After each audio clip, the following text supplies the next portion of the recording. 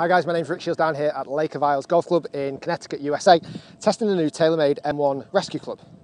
So new M1 range, they've got the drivers, got the fairway woods, the new PSI irons are all being tested right now. So stay coming to my channel very soon, if not already. This is a beauty. This is a beautiful golf club.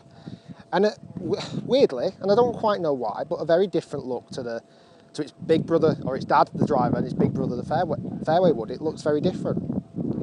It's cool. I mean, the other one's amazing looking, don't get me wrong, but this is like just mega, yeah, you know what, I'm a little bit different, I'm a little bit out there, I'm a little bit cool. No carbon top, complete black top.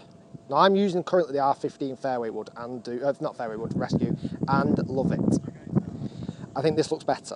Black head, black face, a little bit of white designing. There's a weight in the middle and a weight in the toe, so you can switch them round if need be. If you wanted more weight in the toe, more weight in the heel, whatever that may be.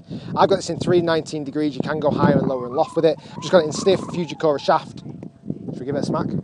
Got GC2 real golf balls, TaylorMade, tour preferred. I just think it looks outrageously good. So I'm going to hit it off the floor. I don't know if it's just that everything's black, apart from the bottom groove is white. I love that look of it. Everything's black, but the bottom groove is white. I reckon about 230-ish carry would be about where this will sit. Oh, toey. Ouch. See what it does anyway. That was toey, that was a bad hit. 242, yeah, it was a toey pull. My fault, my fault, my fault. So let's have a look, let's go again, next shot. Felt good though, I must admit, but it was a bit toey.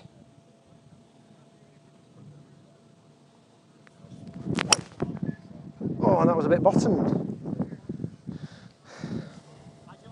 Stay with me.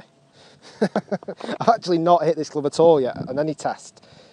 Not even, I didn't get fitted for this, so there's my excuses, and I am sticking to them. Right, let's go some more.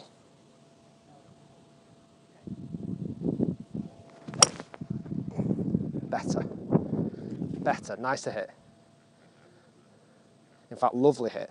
Good flight, that's more like it. 236 carry, sits where it should do. Lovely flight, easy to hit. Can I say that after the first two? No. That'd be wrong in saying that. There's more my bad hits. Right, let's go a couple more.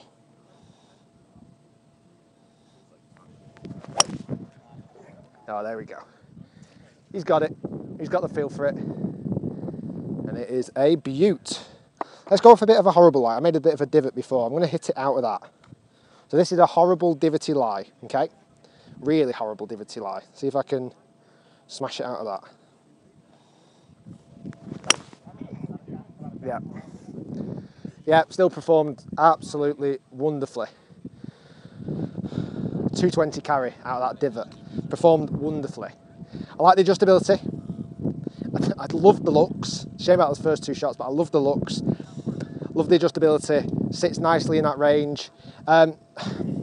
Whether it's now going to swap my R15, I'm not too sure, but it does look fantastic with the black and the white contrast working well together. Lovely looking head. Apparently it's black because the tour players preferred the black head. The tour players preferred the black head over the white head. Let me pull up the data from iPad. So just pulling up the data there from the iPads, like I say, sorry about those first couple. Decent numbers still, 231 carry. Best was 237 or 242, but that kind of went a little bit wayward. 231 carry and average, very good hit. Good height, good hang time, good descent angle, so it's going to come dropping down soft. Great for par threes, great long par threes, fantastic for hitting into long par fours or par fives.